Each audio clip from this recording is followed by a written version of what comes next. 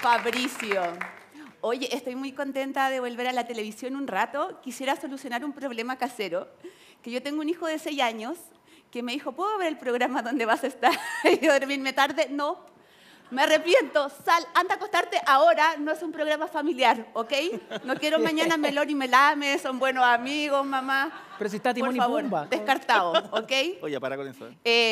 Bueno, mientras estuvimos en pandemia, yo trabajé. ¿Ustedes trabajaron? No. Yo sí, pues, bueno. Trabajé. Todos entraron y yo trabajé. Y yo no soy TEN. No soy enfermera. ¿TEN? No sé. ¿Cómo se esto de entubar? No.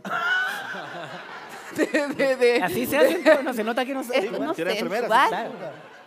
Pero el mundo me necesitaba. Sí, Canal 13 me necesitaba. ¿Sí? Hasta que no me necesitó más. Y volví a la... No importa, voy a estar bien. Entonces volví a mi casa y con mi hijo a enfrentar la realidad. Porque Freire salió cagando. ¡Toma, se acabó la pandemia! Y yo, pero bueno. Y empecé a pensar qué hago. ¿Qué hago con mi vida? ¿Qué hago con esto? La casa es súper entretenida. De verdad. Es súper rico criar a un hijo ahí las 24 horas. Es bacán. Pero dan ganas de hacer una cosita como pa' una, ¿no? Y creé un podcast. No sé si lo han escuchado. Se llama Hazte Ver. ¿Sí? ¿Sí? ¿Y están suscritos a mi canal? No. Suscríbete, suscríbete. Mientras se suscriben, le voy a contar cómo empezó esto. Yo estaba buscando de qué hablar mientras tomaba risa y clonazepam. Entonces, ¿qué pasa con la humanidad? ¿De qué sería bueno hablar? Dije, estamos todos locos. Estamos terrible locos. Hablemos de eso, humor y salud mental. ¿Cómo se mezcla? No sé. Yo soy comediante.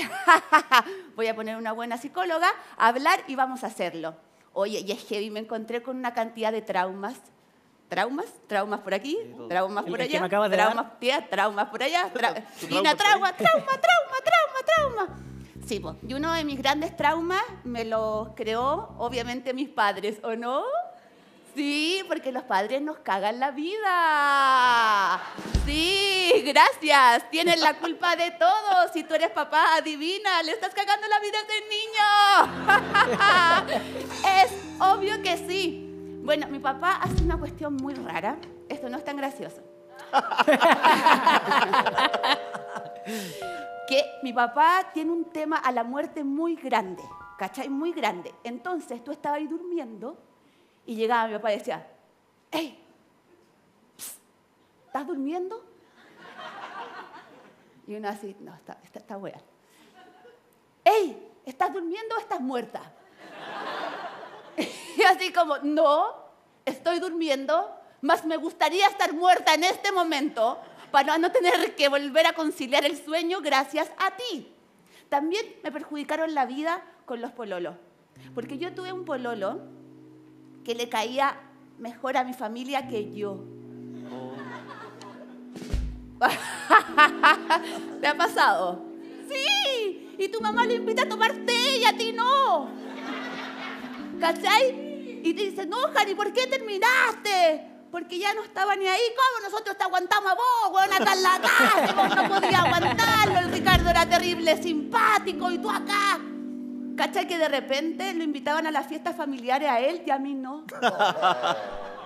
Y yo miraba por la ventana y el gallo con mi abuela. Y así como, broma. En mi casa, como no volvíamos, les dio por rezar a la hora de almuerzo. Y decían, querido Dios, haz que vuelva Ricardo. Llévatela a ella. Pero que vuelva Ricardo. Me encantaría seguir hablando, pero ya... ¡Buenas noches! Un aplauso, mamá. Disfruta 12 meses al precio de 8. Ingresa a megago.cl.